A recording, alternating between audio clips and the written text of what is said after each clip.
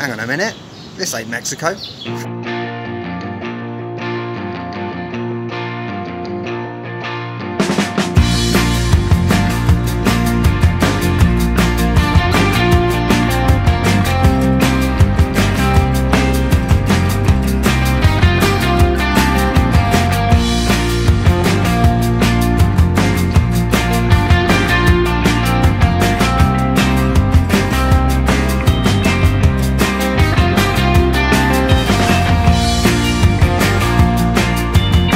Hello everyone and welcome back. Today is Wednesday, June the 26th, 2019, and as you can probably tell from the scenery behind me, I'm no longer in Mexico after spending 15 months in that awesome country. But don't worry, I will be back there later in the year, I promise. About a week ago, I came back to one of my favourite destinations in the world. I am in Montreal, in Quebec, in Eastern Canada. The reason I say back is because I was here about 6 months ago in December 2018. Obviously at that time of the year, freezing cold, winter, snow, horrific conditions, very difficult to film in, and one of the reasons I'm back is simply because I wanted to come back at a more suitable time of year to also show you what Montreal looks like in the summer. Now, just to clarify, this video is the first video in a series of videos coming from Montreal over the next couple of weeks. In this series, we're going to be checking out some areas that we went to last time, including Old Montreal, Notre Dame, Boulevard St Laurent, as well as checking out some new areas that we didn't go to last time. For example, Little Italy, which is where I'm staying, Mile End, Mont Royal, Hochelaga, Maisonneuve, to mention but a few. We'll also be checking out some of the amazing food available in Montreal. We all know that the food here is so diverse and absolutely spectacular, so I cannot wait to check out some new cuisine in this city. And additionally, it wouldn't be one of these videos without a bit of a final thought or a theme to the video. So today we're going to talk a little bit about emotional connection. You know, I had a great emotional connection with Mexico. So is it possible to have that kind of connection with Canada? We're going to find out. Let's get going.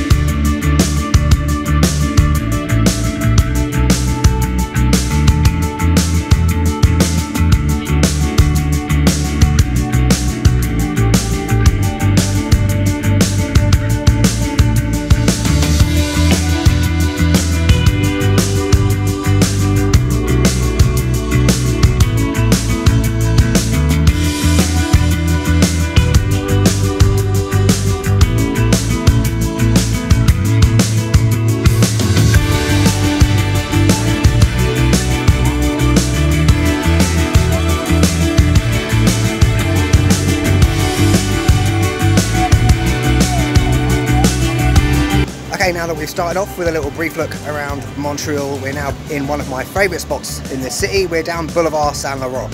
More on that in a second. In case you don't know, Montreal, the city, and Quebec as a province are bilingual, so you can speak English and French here. I've never learned French in my entire life. I studied German at school and I've been in Spanish-speaking countries for a long time, so I apologise in advance in these videos for my awful French pronunciation, but I'm going to try my best, you know.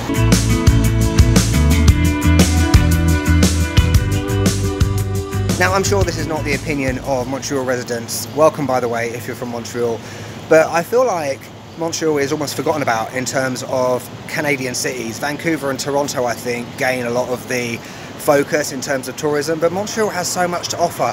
One of the reasons I absolutely love this city is because of the artwork and the fact that it's such an artsy city. There's so much culture in terms of art and music and creativity. There's a lot of those characters in this city that are those kinds of people. You know, where I'm staying in Little Italy is slightly hipstery, you know.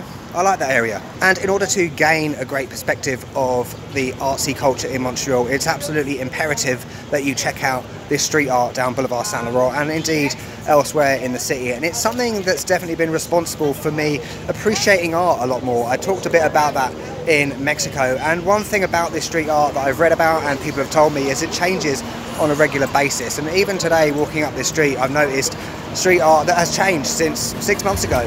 It's amazing. Let's take a look at it.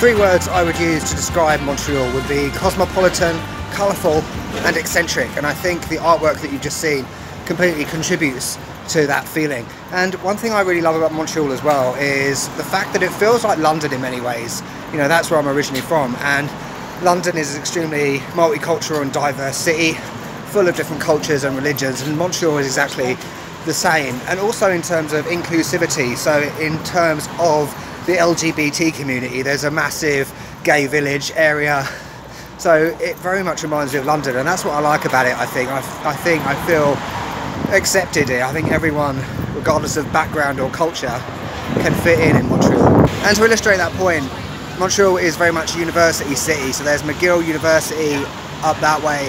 When I was looking for somewhere to stay here, there's many Indian students, student accommodation, that kind of thing. There's many Mexicans as well, which surprises me, who may be featuring in upcoming videos. You know, and I had a friend when I was younger who moved to Toronto, and you know, I've read that 46% of Toronto, the population is made up of immigrants. I'm not sure how true that is. I don't know about Montreal as well. And many of my English students are studying IELTS to move to Canada to either study or work. So it just shows that Montreal is a key city in terms of immigration. Okay, our next stop in this video is Mont Royal. As you know, I love to gain an overview of a city from above, and this is the ideal place to do it. Let's go. Look at this, man. So pretty. This definitely highlights the difference between winter and summer in Montreal, just like in the UK. You know, you've got people sunbathing, you've got people reading books over there. You know, 6 months ago, that would not be happening. Is this Canada? Sorry, that's a Mexico joke. Of course it's Canada. Look at this. You've got a gazebo, bandstand, kiosco, just like Mexico. You've got monuments in the background, and already you can see the city off in the distance. It's quite hot, man. It's like 25 degrees, I think.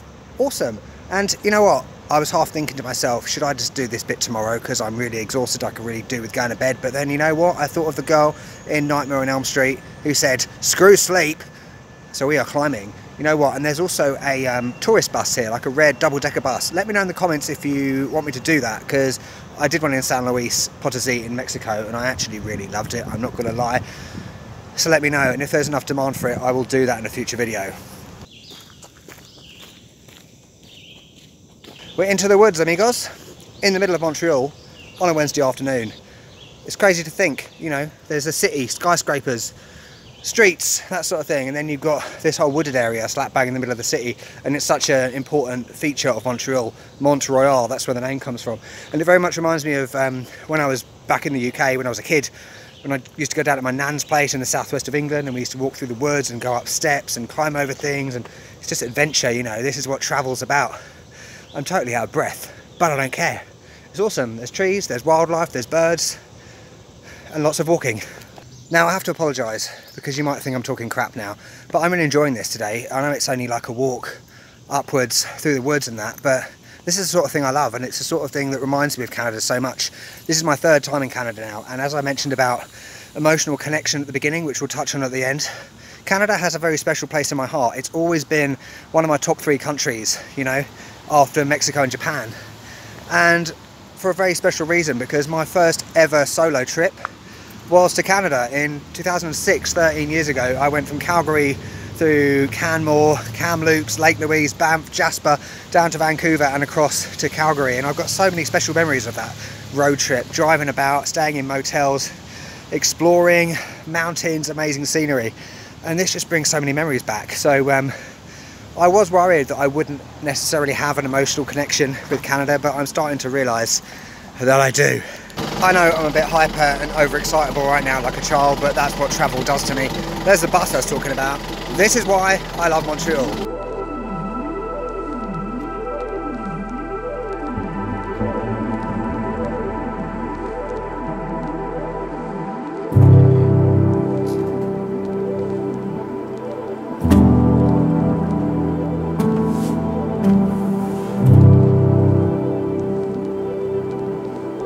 What an awesome way to get a great overview of a city when you first get somewhere, even though it's the second time I've been here. Absolutely awesome. I believe you can go further up, which we'll have a look in a minute. I was quite surprised by the fact that I got up here so quickly. It looks a lot higher than it actually is, I think. Obviously it's very large, so there are numerous ways you can get up here and numerous lookout points. So you've got Avenue du Mont Royal, the Olympic Stadium over there, Parc La Fontaine, again, apologies for my bad pronunciation, Pont Jacques Cartier, the bridge, I believe, over there. Jacques Cartier was the first European to discover, in quote marks, Canada back in the 1500s. Absolutely beautiful. And coming up here just gives you an idea of just how green Montreal is. I didn't kind of realise that until I got up here. In comparison to, you know, concrete jungles like Mexico City and Sao Paulo. Obviously Mexico City does have a lot of green areas, but it's not like this, you know, residential areas with, you can just see all the trees.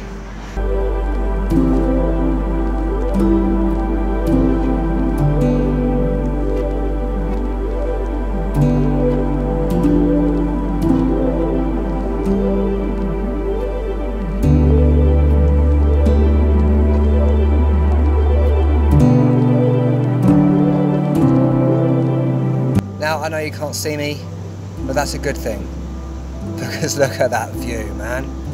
I found a little clearing in the woods, found a couple of girls taking selfies, wait for them to finish. Just look at it, man.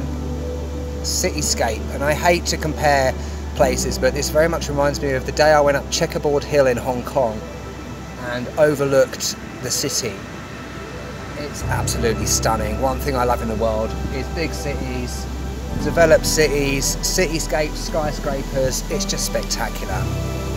And before we go, let's just take a little look in detail. So over there you've got the biosphere. So Montreal, I think it was in 1967 or 68, one of them, it was the site of the World Expo, and now I think it's a museum or something along those lines.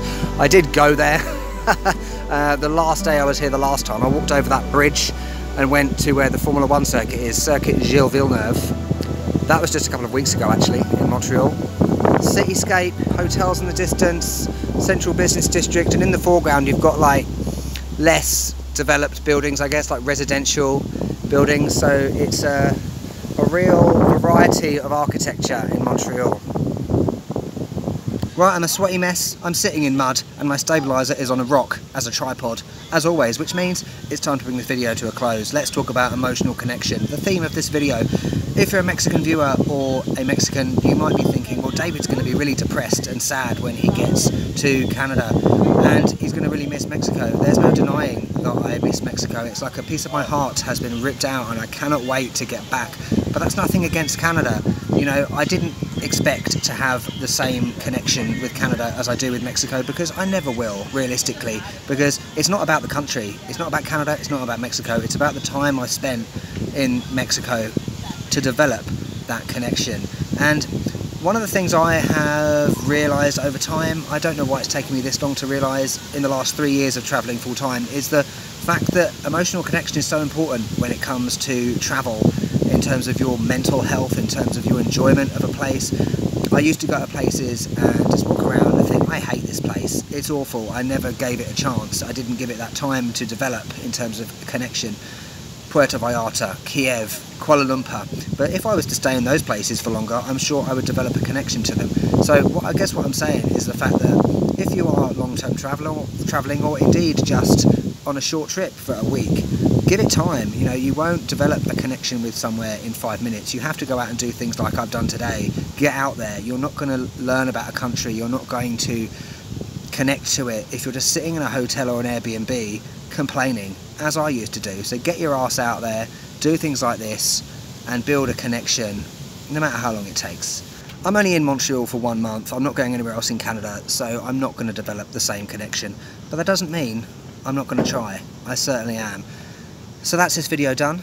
If you would like to see future videos from Montreal, and indeed the previous ones, don't forget to subscribe, leave a like, leave a comment. Are you from Montreal? Let me know about things which you would like to see in this upcoming series. Yes, it's a series, this isn't the only video, don't forget that. Thanks for watching, and I will see you next time. I'll catch you later.